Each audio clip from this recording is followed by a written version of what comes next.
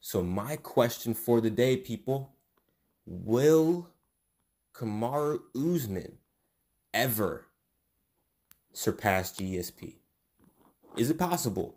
And my answer is, I think, yeah, it's possible. Anything's possible, right, people? Anything's, well, I would, we don't really know what anything means, right? When we say anything, what is anything? Do we even know the concept of anything? So how do we know that anything is possible? All right, sorry to go on that tangent, but here's what I think. If we were to look at Kamaru Usman and George St. Pierre, I think we need to look at who they fought and how they've dominated these opponents. So let me go over. Okay, so first we'll look at Kamaru Usman. Okay, so Kamaru's his last fight was a loss. It was a loss to Leon Edwards. He got knocked out. Okay, cool. Everybody knows that. Now we're getting to Kamaru Usman versus Colby Covington. I feel like, it was a fairly dominant fight on both ends, to be honest. I mean, there were moments of competitiveness between those two, but I think we know who the better fighter of those two are, and it's Kamaru. Then after Colby, you had, or before Colby, there was Jorge. We all know what happened there. He pretty much took Jorge's soul. Okay, he took Jorge's soul. He knocked out Jorge Masvidal in a spectacular fashion. Okay, so that's a great argument. He did really good against Gilbert Burns. He beat Jorge the first time. He beat Colby the first time. He crushed Tyron Woodley. And if we're gonna go past what Kamaru has done, I think if we're gonna look at these two gentlemen, we're gonna have to look at these two, not just when they defended the title, but what they did prior to them defending the title. So there was Rafael dos Santos. That's a really tough competition. Okay, Rafael, he's always a solid competitor. Then you've got Damian Maia, the Jiu-Jitsu king. He beat him. You've got Emil Meek. You've got Sergio Moraes. You've got Sean Strickland. He beat Sean Strickland. And then he beat Leon Edwards the first time. I mean, that's a pretty good rap sheet if you tell me. If you ask me, people, that's a really good rap sheet. Okay, so I think we're starting off with Usman coming in strong. Okay, he's coming in hot. Now we're going to GSP, who I think has had still more fights. If I look at this, yeah, I think GSP has had more fights. Okay, so George St. Pierre came in, fought Michael Bisping, won. He beat Johnny Hendricks. He beat Nick Diaz. He beat Carlos Condit, Jake Shields, Josh Koscheck, Dan Hardy, Thiago Alves, BJ Penn, John Fitch, Matt Serra. Then he beat Matt Hughes, beat Josh Koscheck again. Now, this is where George St. Pierre lost. He lost to Matt Serra. He also got knocked out. It was a flash knockout. I will never forget this moment.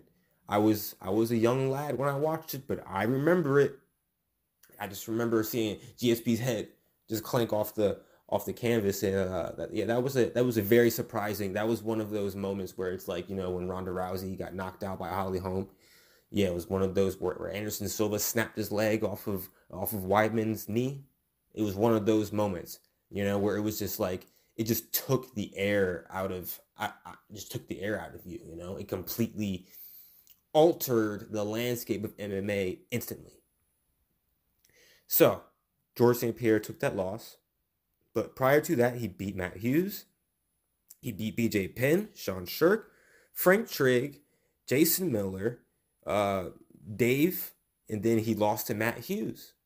So in George St. Pierre's long, illustrious run, he only lost twice.